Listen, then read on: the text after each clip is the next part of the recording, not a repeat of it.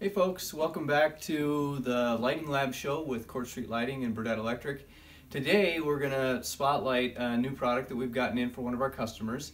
We have some industrial customers that have the old low bay or high bay lights, the 400 watt metal halide lights. You might know them as the lights that take forever to turn on in a warehouse or in an arena or something like that. Well, we have come up with an LED direct replacement for those. And typically it's a metal halide light that's in there and it's 400 watts. Now what we've gotten is we've got a 150 watt LED direct replacement for those.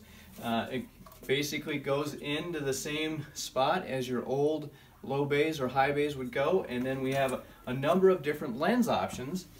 This customer, we had a reflector lens like this, but they also come with acrylic lenses and sealed lenses that we can go on this LED light, and it's a direct replacement for 400 watt metal halide, like I said before, and this is an instant on. No more waiting. This light comes on directly and gives you the light output you need where you need it.